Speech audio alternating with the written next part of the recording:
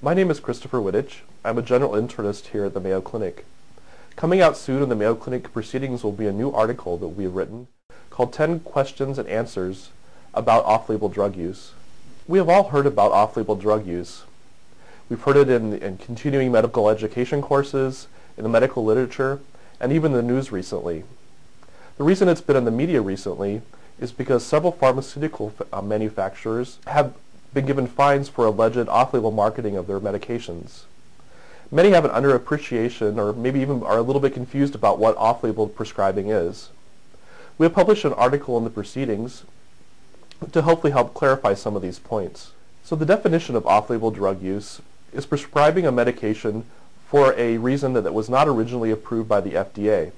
This could be for an indication that wasn't approved, it could be for a dosage form that wasn't approved, or even in a patient population. So off-label drug use is very common.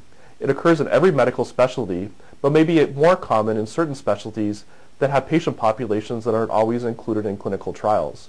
This could include pediatrics, pregnant women, or psychiatric illnesses. Some common examples of off-label drug use include morphine in children.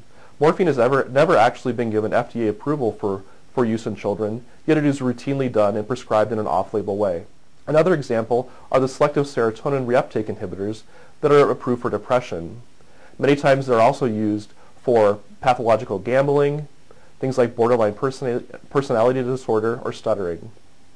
Another example is beta blockers in migraine prophylaxis. Beta blockers have never been given the indication for use as a migraine prophylactic agent, yet it has become routine care.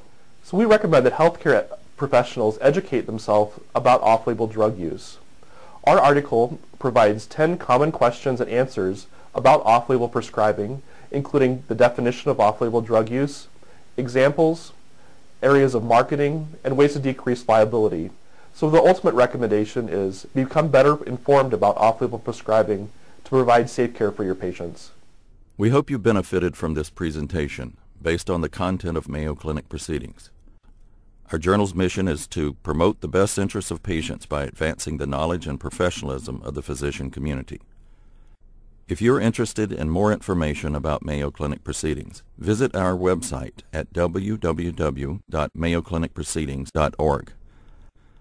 There you will find additional videos on our YouTube channel, and you can follow us on Twitter. For more information on healthcare at Mayo Clinic, please visit www.mayoclinic.org.